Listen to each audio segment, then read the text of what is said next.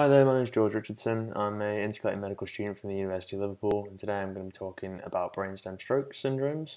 I've put my email on the beginning and the last slide, so if there's any questions about the slides, do feel free to contact me at the address on screen. So I'm going to start off by talking a little bit about stroke terminology. It's perhaps less pertinent to the topic because it's more related to forebrain strokes, but still thought it'd be worth going over. So the ischemic core is a term that's used to refer to an area of irreversible damage, and that usually results from occlusion of an end artery, which is an artery that's the sole supply to an area of tissue. And there's the ischemic penumbra, which refers to an area of salvageable tissue, and that relates to the concept of time is brain, and that is what we try to reverse when we give thrombolysis and mechanical thrombectomy. And that can be sort of demonstrated with homonymous hemianopia, and that's when and you get macular sparing with that, and that occurs due to the occipital pole having a dual blood supply from both the middle and the posterior cerebral artery. And then hemorrhagic transformation is just where you get you get hemorrhage into an area of infarction, and that relates to thrombolysis as well, and the time limit that we set. So the brainstem, as I'm sure most people will know, has a pretty complex regional anatomy, and so I've come across this brainstem rule of 4, which is I'm going to try and emphasise because it's a really good way of understanding the complex anatomy that relates to these brainstem stroke syndromes. And so there's 4 rules, and each rule has 4 parts to it. Rule number 1 is to do with cranial nerves. Rule number 2 is related to cranial nerve motor nuclei. Rule number 3 can be remembered as the midline structures that begin with M, and rule number 4 is side or lateral structures that begin with S. Okay. Also, just going to touch briefly on the cranial nerve nuclei, and these can be seen in this diagram here. I really like this diagram because it sort of breaks it down quite easily, and it also includes some of the other structures like the medial longitudinal fasciculus, which can be seen there in the centre of the diagram. And so from the midbrain you have cranial nerve nuclei 3, 4, and also brackets 5, because as you can see it stretches the whole sort of length of the brainstem. From the pons there's 5, 6, 7 and 8, and from the medulla 5 again, 9, 10 and 11. And these can also be seen, as I said, on the diagram to the right here. So rule number 1, so this is related to the cranial nerves, and so there are 4 that arise from above the pons, 4 that arise from the pons, and 4 that arise from the medulla. The ones that arise from above the pons are cranial nerves 1 and 2, and those can be broken down further because those come from above the midbrain. Number 3 and number 4, which come from the midbrain, and then from the pons you have 5, 6, 7 and 8. And so again there's 4 here. Also just to note as well that the vestibular nucleus is located in the lateral medulla, and so that can cause obviously similar symptoms to if there was damage to the vestibulocochlear nerve as well. And then from the medulla there's cranial nerves 9, 10, 11 and 12. Rule number 2 relates to the cranial nerve motor nuclei. The best way I think to remember this one, because this is a little bit more of a complicated rule than the others, so just remember that there are 4, so obviously rule of 4, 4 for each. So the 4 cranial nerve motor nuclei in the midline are 3, 4, 6 and 12, and they can be remembered quite easily as the ones that equally divide into 12. And then there are 5 cranial nerve motor nuclei that exist laterally, and those are 5, 7, 9, 10 and 11. And then there are 3 that have motor nuclei. And also just to note as well that the lateral motor nuclei are ones which correspond to innervation of the branchial arches as well, except for cranial nerve 11. So the 4 midline structures that begin with M. So there's the motor pathway, which is obviously the corticospinal tract. The medial lemniscus, which is an extension of the dorsal columns, obviously relates to proprioception and vibration. The medial longitudinal fasciculus, now if this is affected, it can cause an intranuclear ophthalmoplegia, and basically what this results in is an impairment of adduction on the affected side, which leads to nystagmus and diplopia as well when the eyes are moved contralaterally. So basically, if, say for example, my right eye was affected and I tried to adduct it, so bring it over to the left, I'd present with nystagmus and diplopia in that eye.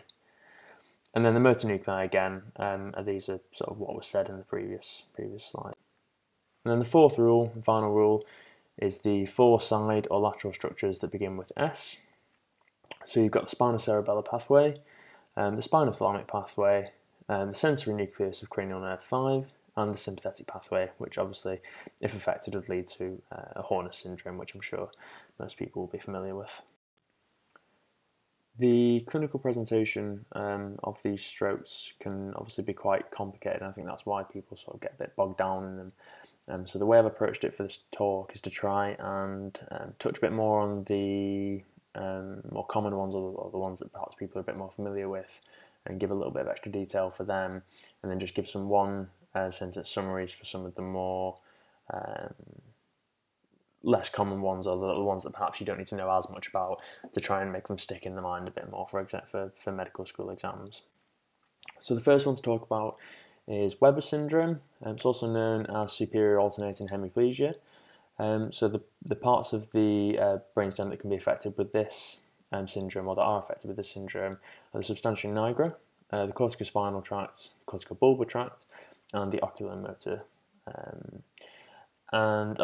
nerve. And as can be seen on the slide, each of these will generate corresponding symptoms related to the function of that sort of structure. And obviously I'm not going to list them off, but you can sort of see them there.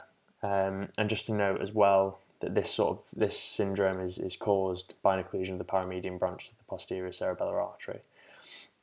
And Weber syndrome, which I'll come on to in a little bit again, has a bit of overlap between 3 syndromes, and I think when I come on to that, it will make it a bit clearer how to remember these 3 syndromes, which have quite considerable overlap. Wallenberg's is also known as lateral medullary syndrome, also known as inferior alternating hemiplegia. Again, the structures that are affected by this type of stroke can be seen on the slide.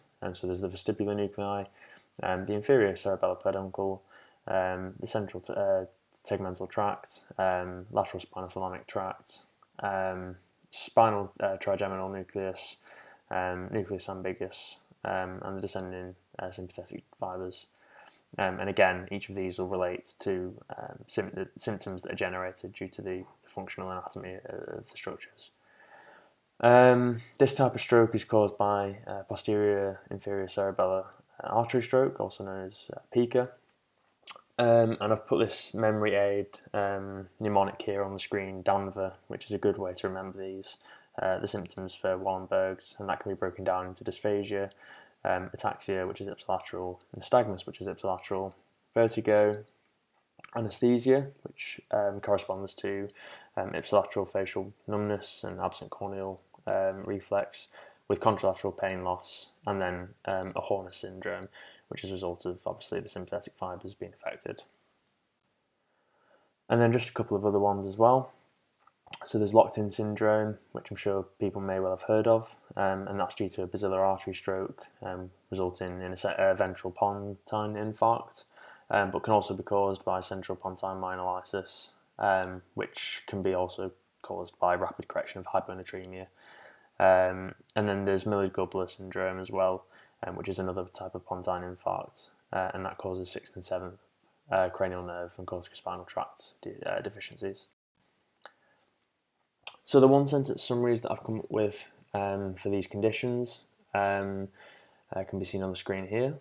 So these 3 have considerable overlap, and this is what I was talking about before when I was discussing Weber syndrome. So as you can see from the summaries, each of these presents with an ipsilateral third palsy, but the additional symptoms are what sort of defines these syndromes. So Weber's, as previously mentioned, is an ipsilateral third palsy with contralateral weakness of the limbs. You can also get Benedict syndrome, which is an ipsilateral third nerve palsy with contralateral chorioathetosis and ataxia. And then you can also have Cloud syndrome, which is an ipsilateral third nerve palsy with contralateral limb ataxia as well. And then Wallenberg's, as mentioned before, is ipsilateral facial pain with the loss of temperature on the contralateral side of the body, ataxia, nystagmus, and Horner's syndrome. And again, that can be remembered with Danver, which was said just before. And then you've also got Dejerine syndrome, which is a contralateral hemiplegia with ipsilateral hypoglossal palsy. Dejerine is also known as medial medullary syndrome as opposed to lateral medullary syndrome, which is Wallenberg's. And then just another important one to mention here is top of basilar syndrome, which results in vision or oculomotor symptoms, behavioural change, and often worth noting that there is a missing motor component in this type of stroke, so patients generally don't have any motor functional deficiencies. Investigations for brainstem strokes, so really quite simple, just treat it as you would any other stroke. Obviously, if someone's presenting with neurological deficits, you have a set of tests that you need to do to rule out the important mimics of strokes. CT head obviously is vital if you're going to be giving any kind of anti-clotting, so thrombolysis or mechanical thrombectomy. If obviously you would require imaging if you were going to go down that route. And obviously also giving aspirin as well is not a good idea if the patient's had a hemorrhagic stroke, so really looking to rule that out. You also want to exclude hypoglycemia as well, which is another quite common stroke mimic and can be quite easily reversed, so it's simple to test with a bedside BM.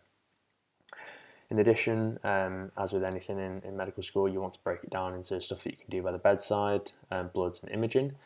And then obviously other stuff as well in addition. So the bedside stuff, you might want to consider doing an ECG if you're thinking there might be some cardiac embolic pathology, although perhaps less likely with basilar brainstem strokes. Bloods, full blood count, group and save, clotting, INR, usual sort of panel of stuff. And imaging, so in addition to your CT head, you might want to consider a chest x-ray or an echo if there's any indication of alternative pathology, or if you're looking for something specific. The management of brainstem strokes, again, like any other stroke, so important with any acutely unwell patient, you need to do an A2E assessment, and that will include obviously a full assessment of them and managing any deficiencies they have in each of these sections.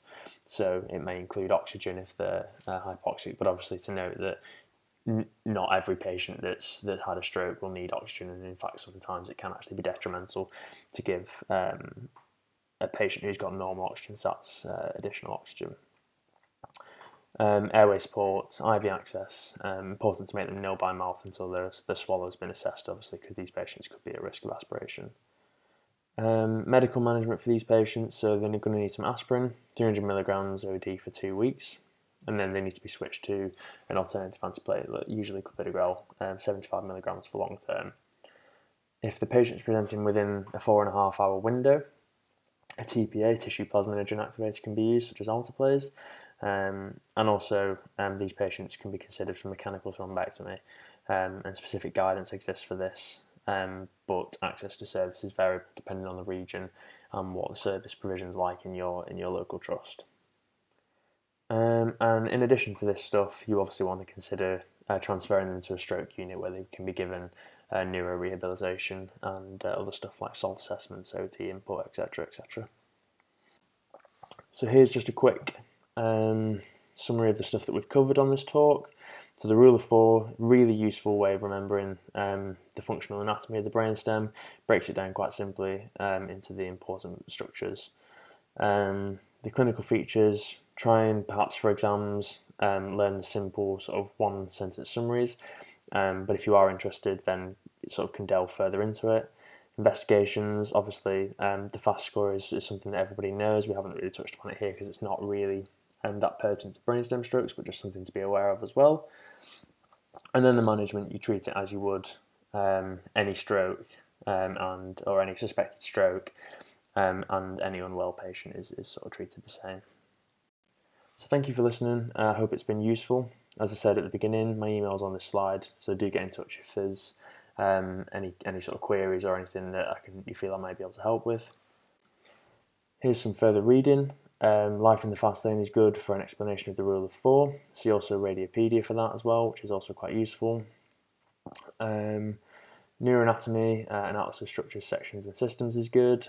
The NICE guidance on ischemic stroke in over 16s is very important to learn for medical school exams, just because it's sort of always tested on.